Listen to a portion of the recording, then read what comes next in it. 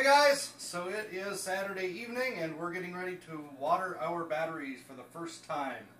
So this battery, we had them install this auto watering system, which is these tubes that go all the way around, and then it comes up to this guy right here. And this is the kit that we need to use to fill it with. So inside here, oh actually, you can just pull this out. So there's a little tiny water pump here that actually runs on 12 volts, and interestingly they use a cigarette lighter adapter for it. So I'm going to go ahead and open this guy up. Oh, there's another package in here. So this is the power supply for the pump. It's awful large. Oh, there's destructions in there too, but I don't want to destroy anything, so I'm going to skip those. Though I have looked at them online, so I have an idea of what to do. So, all right, back to water.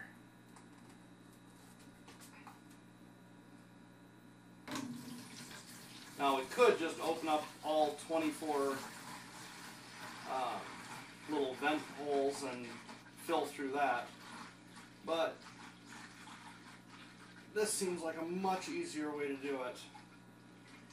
Basically, we just fill the water up in here, and one day we'll buy a distiller, and then we can just distill our own water and not buy gallons of water to fill it.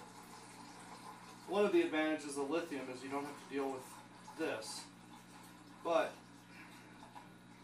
we're able to get a brand new battery that's going to last us probably twice as long as any used lithium battery we would have bought. So I think it's good, and you know, we'll see. Only time will tell. Alright, so here's our, I don't know what this extra adapter is for. Looks like it's meant to be hooked up to some other thing if you didn't have one of their adapters or something. Yeah, well, that fits on there good. I need a plug-in. Didn't think that through very well, did I? Alright, I'm going to just plug in with the lights here. And, well, you know what? It's going to start right away when I hook this up. So, I think what's supposed to happen is it's going to pump water up through here, and then these little red balls in here are going to spin around. So, come closer so you can see this. So, you see the little red balls in there? So, I'm going to go ahead and plug this in, and absolutely nothing is going to happen. What the hell?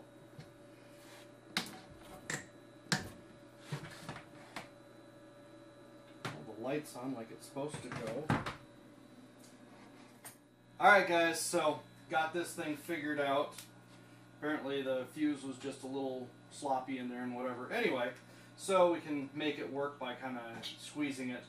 So, you head on over here and take a look at the little red balls. I'm going to go ahead and start this pump up, and then we can hopefully see this thing work perfectly and not spray water all over the place.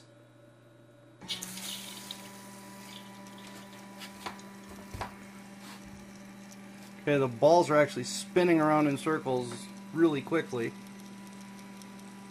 If I stop it there, maybe you could see them. So at this point there's no water spraying anywhere. Nothing coming out of any of the holes. I should show all the holes there. So nothing leaking yet.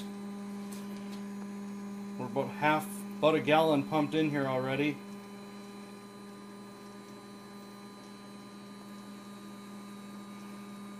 I don't know if we're going to have enough water. I don't see anything leaking yet. It's starting to sound different a little bit. Supposedly you're just supposed to watch this thing, and when the balls stop, then it's done. Ooh, there they go. They're starting to slow. Yep, they stopped.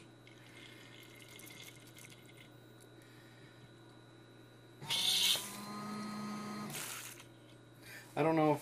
Hold on. Let's move back a little bit. I want to see if... Move back a little bit. I want to see if the pump is up out of the water here. So maybe we're just not getting any water. So I'm going to try to put it down in the corner and tip this.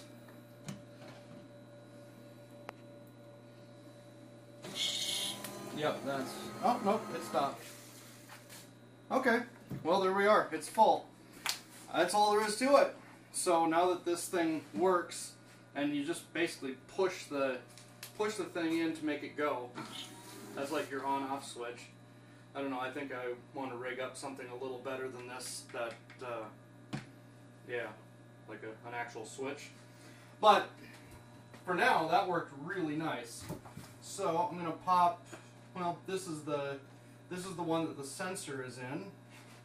You're not going to be able to see down in this hole, I don't think, but, oh yeah, it filled right up to the top.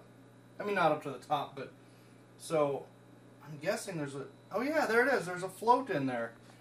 So this thing just kind of pushes up, and then there's a little needle. So this thing floats and pushes up the needle, and that closes it off. And now I have acid on my fingers. And now I have it on my pants. Alright, well anyway, that was fun. Alright, so this is the one I had open. I want to show you guys closer, and with some light, what this thing actually looks like. So, just like in a carburetor, you've got a little float right down here. I'm trying to do this while I'm looking at it on my phone, so it's kind of tricky, but whatever. So that part, you can see it moving up and down in there when I move my finger a little bit. Well, whatever. But yeah, so it floats up, and then that closes the valve, and that's what keeps more water from coming in. So basically the water comes right up to there and stops. And that's why we didn't have water spraying all over the place when the pump was running. And now I will go ahead and disconnect this, and we are done watering this battery. So next time this will only take me a few minutes, and I probably will start doing this weekly because it's so easy. And I just need to get some more distilled water, or make some more. Maybe I should build a water distiller. Alright, if you want to see me build a water distiller, make sure to like, subscribe, and share, and all that fun stuff, and I'll see you in the next one. Thanks for watching. Bye.